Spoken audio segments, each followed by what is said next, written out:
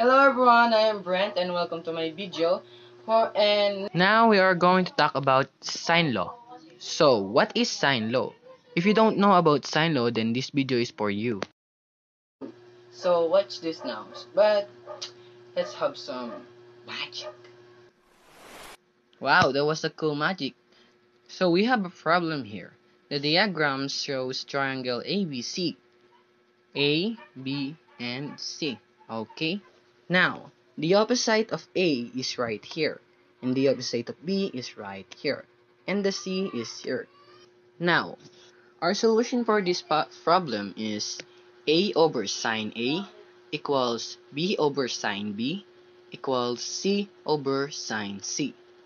Sine A over A equals sine B over B equal sine C over C. Now, we are finding the measure of C, which means we are finding the angle. So, we are going to use this formula. We substitute it into number, and we got sine 57 over 15 sine C over 17.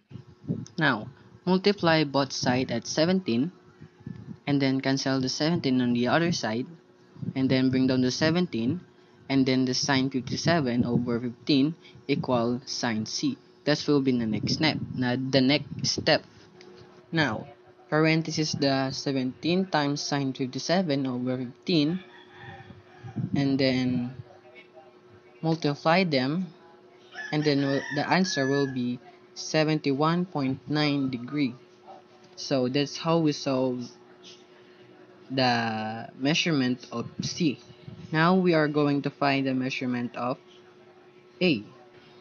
To find the measurement of A, we're going to use another formula. So the formula will be A plus B plus C equals 180. We need this formula to find the measure of A. If we don't have the measure of A, we can solve for a little a. So now let's start. I will not make this long, so I will put the answer right now. Now, A equals 180 minus B minus C.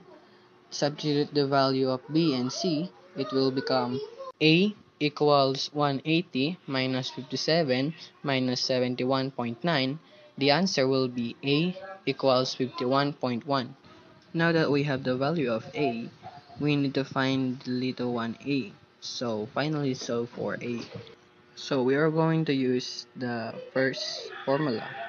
Okay, so same procedure. So A over sine A equals B over sine B. Substitute, and then the answer is A is equal to 13.9. So that is how we solve for sine rule. So take note this, guys. I didn't mention this in the video. So this formula is for the missing part, and this formula is for the angle. Those two are different, okay? So use this missing part, and this is for the angle. That's all. Thank you for watching. Bye bye.